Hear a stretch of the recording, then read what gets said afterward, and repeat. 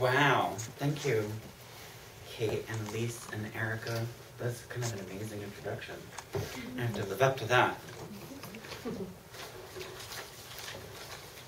And thank you for having me here. I'm excited to be reading with Kazim. I'm going to start off with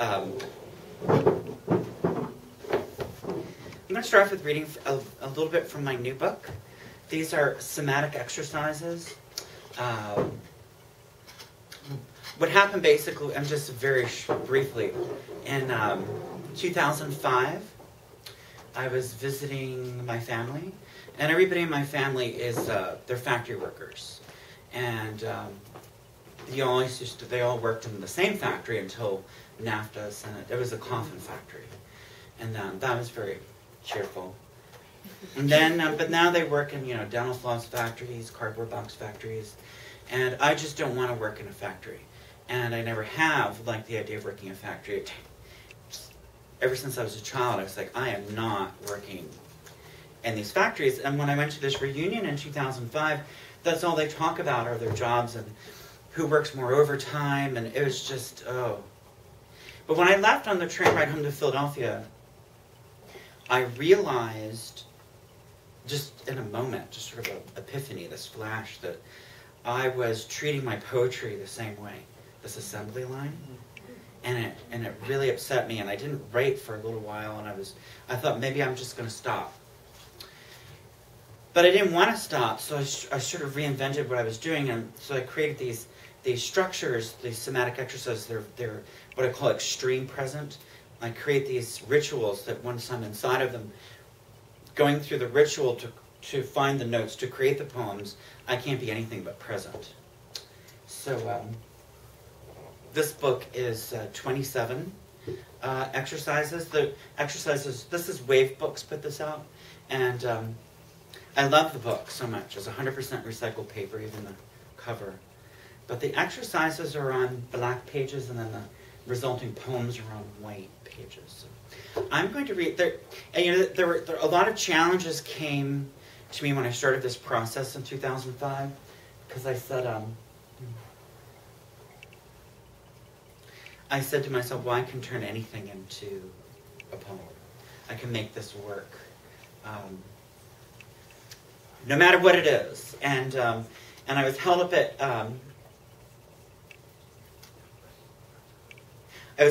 knife point, and I said, I'm going to make this work. And these four men mugged me at knife point, and on the subway ride home, I thought, I'm going to turn this into a somatic exercise to write poems.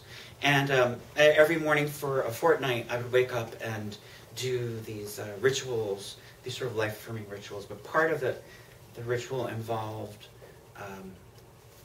predicting my death. So it's 14 poems where I predict my death at the beginning of each poem. I'm just going to read one of those poems. So each one of them starts off with the prediction of death, guessing my death. 1. By choking in 11 years, 4 months, 2 weeks, 6 days, 12:18 p.m. When I win the lottery, I want my legs amputated and 2 beautiful peg legs, wooden of course. Frank Sherlock says it's a very bad idea. He says I should reconsider, seriously reconsider. I want peg legs, but he says I'll regret it. He might be right. But what I really want is to have my real legs, the ones I don't want, cremated, because what I really want is to scatter my own ashes. I thought about getting liposuction and having the fat cremated, but it's not the same, because I can eat more delicious donuts and grow it back. It doesn't count. It has to be something missing for good, you know. But to spread my own ashes is something I love thinking about, and the cheerful sound of my peg legs on Philadelphia sidewalks. So the book opens with asking you to visit the home of a deceased poet whose work you admire. And for me, that was Emily Dickinson. I grew up in a very impoverished part of rural Pennsylvania, and the library, well, every library in America has Emily Dickinson, so that's where I got started. And I had my own idea about her. And then teachers, as I got older, started talking about her, and they didn't like anything that they had to say about her. Yeah. Like started to paint her in a corner for me as this wilting lily, you know. But it's just not possible that she was. I mean, to have, to be a poet and have centuries of poetry walk up to your door and you reject it all for something new, which is what she did. This is why she is still with us today. That takes courage. I mean, it's just ridiculous to think that she's anything but courageous. So I'm going to read the exercise first for this one. And come on in before I get started. Are there seats for this? There's seats over there in the corner. That big chair is available, and one next to it, you can take the case off. Sorry.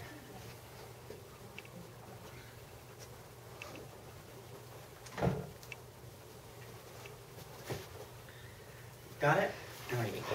So the exercise is called Anoint Thyself.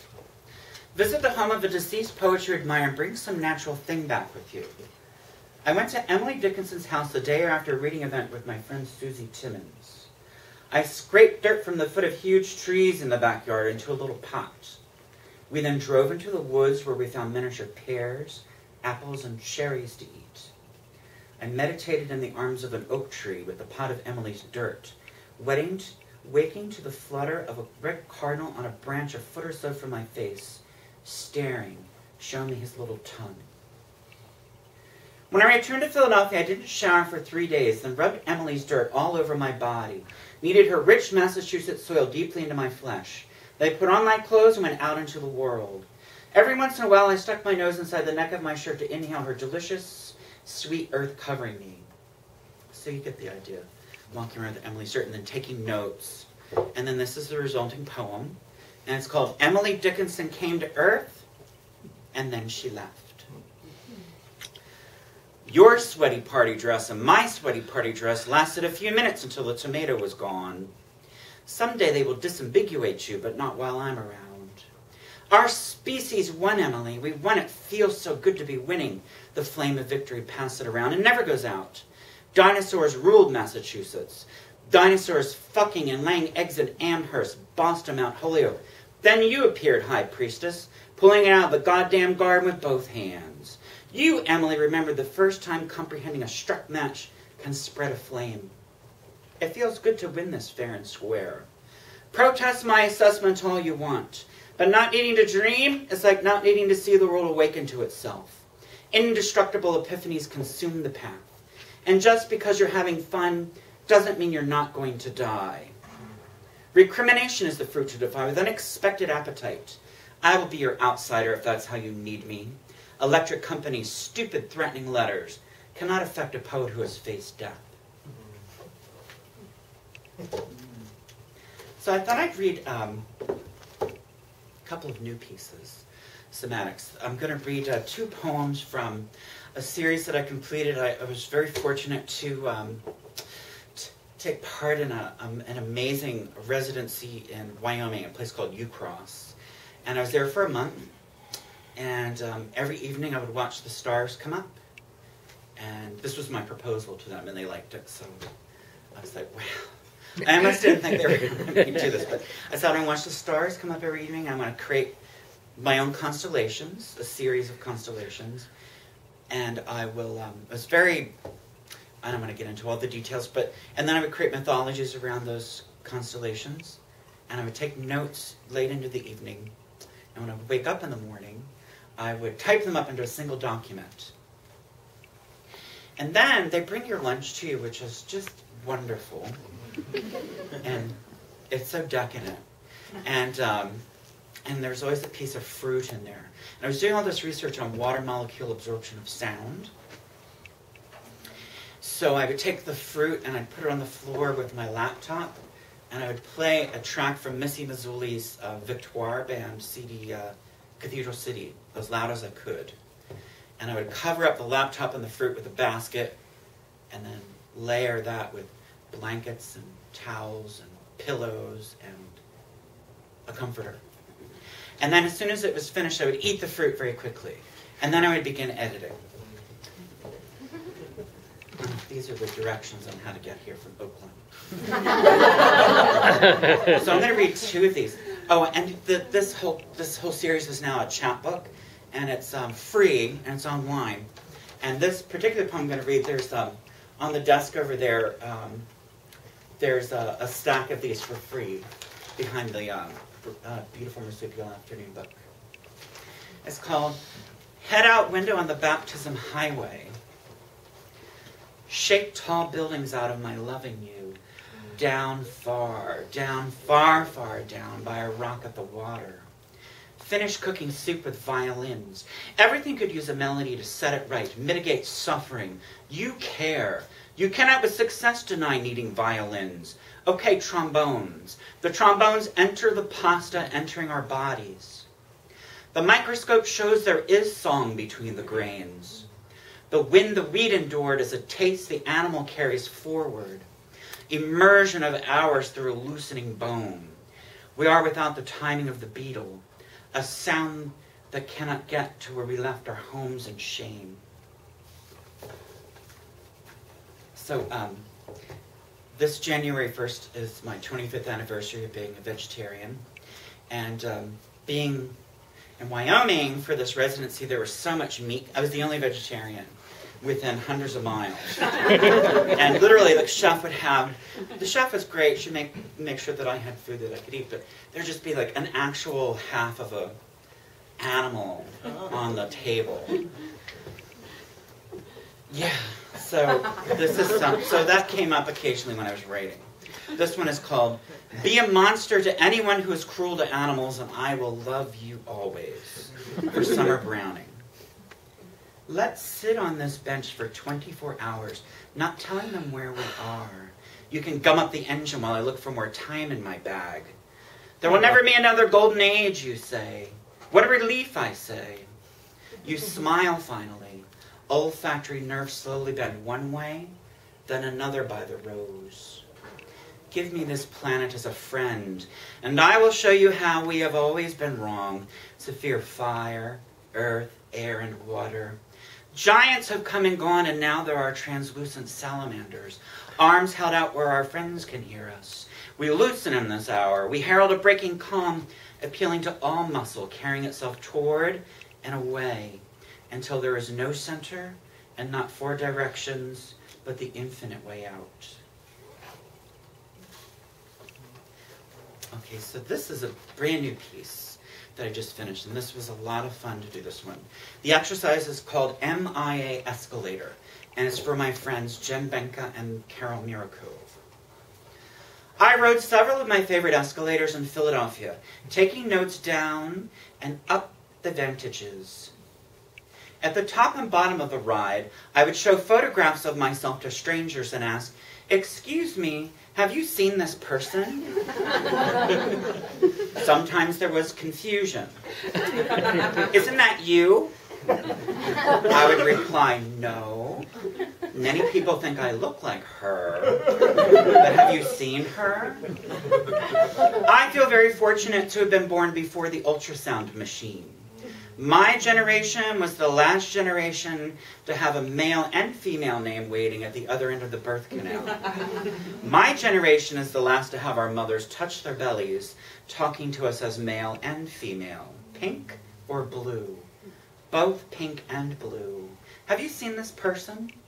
I enjoyed my conversations with strangers and made at least one new friend, a handsome man who knew I was the person in the photograph, that person, I am that person, and agreed. The ultrasound machine gives the parents the ability to talk to the unborn by their gender, taking the intersex 9-month conversation away from the child.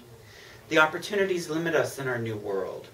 Encourage parents to not know. Encourage parents to allow anticipation on either end. Escalators are a nice ride.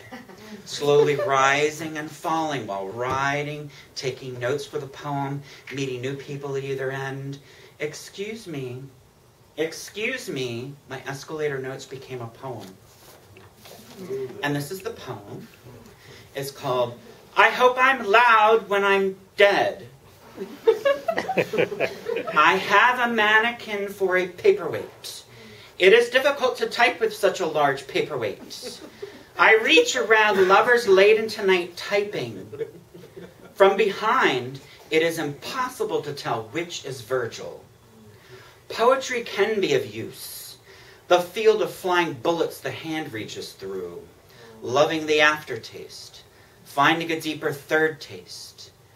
Many are haunted by human cruelty through the centuries. I am haunted by our actions since breakfast. You said too much poetry. I said too much war. The biggest mistake for love is straining. There was a door marked mistake. We entered. You said too much fooling around. I said fuck off and die. So, this next piece I want to read is, I literally just finished for the Eco-Poetics Conference at Berkeley that I'm going to be part of this weekend. Originally, I don't want to get into too much of the details, but I was doing a whole other project, and then there's a film house named Delinquent Films, and they're making a documentary about my new book, the first book that I read from, and they just recently re-interviewed me about they had some follow-up questions, and they told me that they were investigating my boyfriend's murder. He was murdered in Tennessee, and a lot of the police were covering it up, and they said it was a suicide, and I maintained for the last dozen years that it was a murder, and they found out that I was correct. They spoke with the coroner, and they looked at the report, and every single thing I said was correct. So once I get into this, I'll just read it now, and the exercise. It's called, and he named himself Earth. He was an environmental activist. I loved Earth years ago. Quote, I drew a map on you so I wouldn't get lost, unquote. Dorian O'Malley. Oh, and the other thing is, I couldn't, it was just too emotional. I was having a hard time writing the exercise, the prose poem. So, and I love Eileen Myles, and I trust her so much, and if you don't know her work, you really should know her poems. And I chose to write this as a letter to Eileen Myles, and it just came out within 20 minutes. So, I loved Earth years ago. Dear Eileen, every night lately I dream about Mark, my boyfriend who renamed himself Earth back when he became an environmental and AIDS activist. I no longer call his death in Tennessee a murder. I call it an execution. Executed for being queer. It happened over a dozen years ago, and few believed my story, and the police told our mutual friends he killed himself. An execution not fit for police investigation. Just another faggot punished for breaking God's laws in this good Christian nation. I will never apologize for my anger. Delinquent Films is making a documentary about my new book, and they questioned me about Earth. They also didn't believe me, so they interviewed the sheriff who told them Earth was a suicide. Then they talked with the coroner, and he corroborated every detail I've been saying for years. Earth was hogtied, gagged, tortured, covered in gasoline, and burned to death. The coroner used the word homicide and said it's not possible this was a suicide. I'm grateful homicide was said out loud, and that a film about my poems, as they've reasoned this investigation, is finally going to happen. What does it take to get a faggot's execution investigated? Poems. The weight of poems has arrived. I loved him so much, my gentle, sexy man, steward of flowers and worms. I'm going to be on a panel at the Eco-Poetics Conference in Berkeley with some of my favorite poets. I'm creating a somatic poetry exercise where I visit the places Earth and I loved. We had a garden plot in Philadelphia, but we also planted zinnias, marijuana, cucumber, kale, cowpeas, rosemary, lemon balm, and string beans along riverbanks and in overgrown, abandoned lots. The weight of poems is upon me, so I'm selling them for a little ruthless surrender. A decade is long enough to dream of revenge for a dead lover. For 7 days, I'll go to her favorite places for the poems. I'll also go on the internet to see what every ingredient I put into my body looked like when it was still growing. See fields of sesame plants while chewing their seeds. Yes. He named himself Earth when planet extinction was clearest. He wanted to spend time in Tennessee, and I warned him about country people. I was born and raised in rural Pennsylvania, where everyone is proud of living in the country. I noticed at a young age that these proud country people love to poison, burn, shoot, and decapitate the natural world. Their pride is mostly invested in subduing nature, always ready to prove who's boss. It is difficult to tell them who they really are, like convincing my stupid father to stop pouring ammonia and broken glass down the chipmunk holes. It is difficult to convince them of the harmless lives of tiny creatures who only need a few acorns and berries. I miss Earth. I loved him. I'm tired of being such a sad faggot, but c'est la vie. His brutal execution is a mirror of every decision to pollute air, water, soil, lungs, hearts, communities of people, birds, fish, bears. Stop, stop, stop, stop. Are you hopeful we can stop in time? Let me write some poetry to try and calm down. Love you, Eileen, and thanks for listening. So this is the poem. It's a rather long title, this poem. It's called Ariana Reigns Showed Me the World's First Guidebook, was a 12th century pamphlet for pilgrims. This is my refrigerator I won on an American game show. Once in a while I find myself looking forward instead of back. Hearing all dreamers talk at once sends me into the lower organs. I type your name on the computer, delete it, type it again, different each time. Before I met you, my favorite color was green light. Now I serve poetry to serve you. Now I am famished for peace. Now I watch a 90-year-old movie to witness dead people talking, singing, riding horses. Samsara, samsara, samsara. I've been walking the border of sleep to find you, dreaming around the circumference of a hole in the ground. The bravest thing sometimes is how the morning is greeted. Fight for the money or fight for the soul, the saying goes. But another goal is to fight for neither. Drip, drip, drip, the soul of money.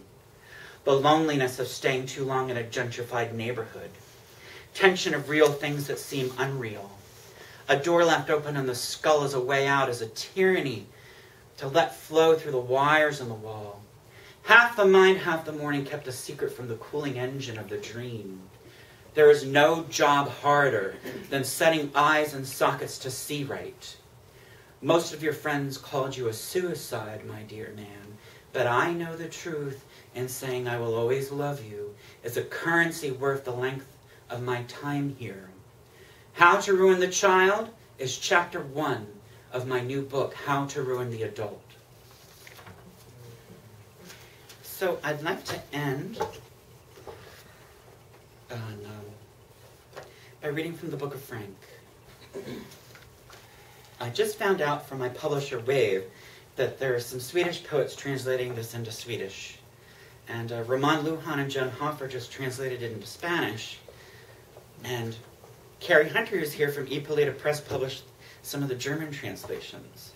And I just can't even believe that all these people want to read it all over the place. Swedish is coming. I love ABBA.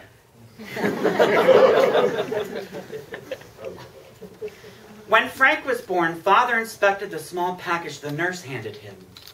But where's my daughter's cunt? My daughter has no cunt. Mother leaned from the bed. This is your awful son, dear. Your son has no cunt. Why doesn't my son have a cunt? What has happened? What a wicked world, dark and spinning on its one good leg. Okay, so this next one is, I wrote this after reading the New York Times bestselling memoir of George W. Bush, where he talked about his mother, Barbara Bush, showing him at breakfast a jar with a miscarried child in it, or an abortion, I forget, like at breakfast. Frank hated the 9 miscarriages kept in jars of formaldehyde. Mother burped each one, spooned peas against the glass. She rocked them all at once in her arms, no room for Frank. You are too big for a jar, my child. You will betray me the rest of your life. Barbara. At the dinner party, Frank lost his fruit cup. He looked under the table, saw how people touched themselves, even at dinner parties. Zipper stroked, knees reacquainted with palms. His eyes clouded in jubilation. But where is Frank, they asked, while on their laps the only answer was a tiny, mysterious violet. Oh, the burden of nouns no verb can budge, Frank said. Like what? His sister asked. Corpse, he said. Toss the corpse. Let's play toss the corpse, she yelled. "Oh, you got the corpse moving," he said. "When would you learn, Frank? There is no noun a verb can't cure." Father was drunk and yelling, "And rule number 9, everybody dies." Upon hearing rule number 9, Frank suddenly forgot all other rules. Frank grew crows for hands. It was a difficult childhood. At dinner during prayer, his crows flapped excited in the name of the Lord. "Frank, keep still," Mother hollered. "Did you wash your crows? Did you wash your filthy, stinking crows?" When Father died, Frank was found straddling him, his crows picking the 7 gold fillings.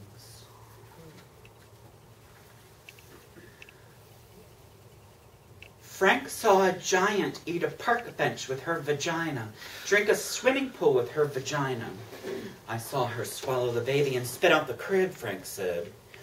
He tiptoed past her snoring uterus one night and heard a few familiar voices cry out. The Germans in particular liked that one.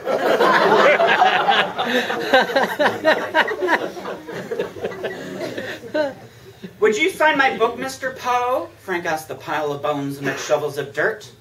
"Why, certainly, young man," answers Frank in a different voice.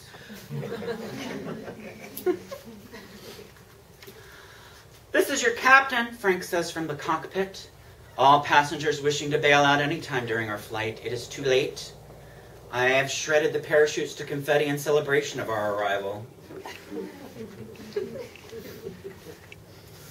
Oh, and this one, a friend of mine got this one tattooed on her arm. And now she's visiting me soon. I'm going to take a Polaroid of the tattoo of this poem, and then I'm going to get the tattoo of the Polaroid. It's very short. "Frank knows a butterfly who wonders about her old caterpillar friends." That's it. Doesn't take up a lot of space. For love, Frank spoke softly into envelopes instead of writing letters. For Jonathan Williams. Frank is grateful for the ride, but knows most truck carry semen stains. "Looking for these?" the driver asks, pointing to eager swimmers long since dried on radio, ashtray, cup holder.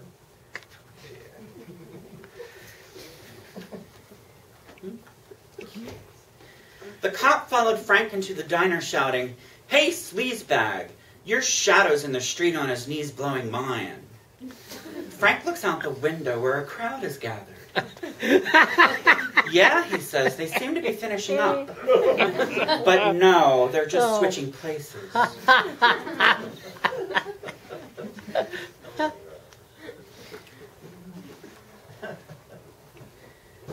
At the party, everyone traced fingers on their bodies where they preferred to have cancer if they had to have cancer. The host asked Frank where he'd like to have his. "What a question," Frank said. "I'd like my cancer right here," and traced a circle on the host instead. From the menu of dead authors, Frank orders Emily Dickinson's breast with dumplings and the braised thigh the niece nin. His wife orders Leo Tolstoy's ring finger with caviar and the candied genitals of Jack Kerouac. Kerouac's erection arrives shimmering in gravy. "Mmm," she says, nibbling the tip. Frank glares and stabs a breast. Thank you.